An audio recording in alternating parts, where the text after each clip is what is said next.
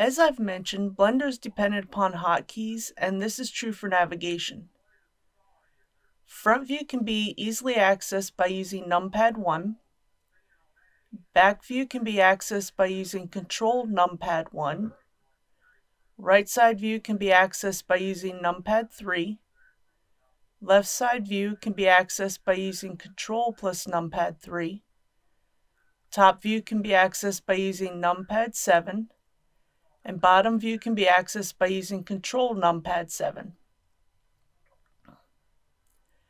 Control tab will bring up the pie menu that allows you to change between the various modes. The left mouse button is used to select objects.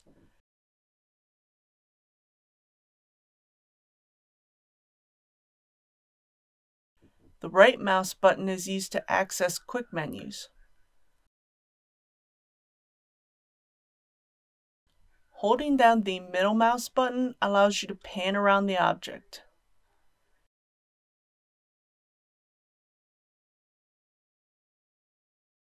Using G plus an axis allows you to move only along that axis.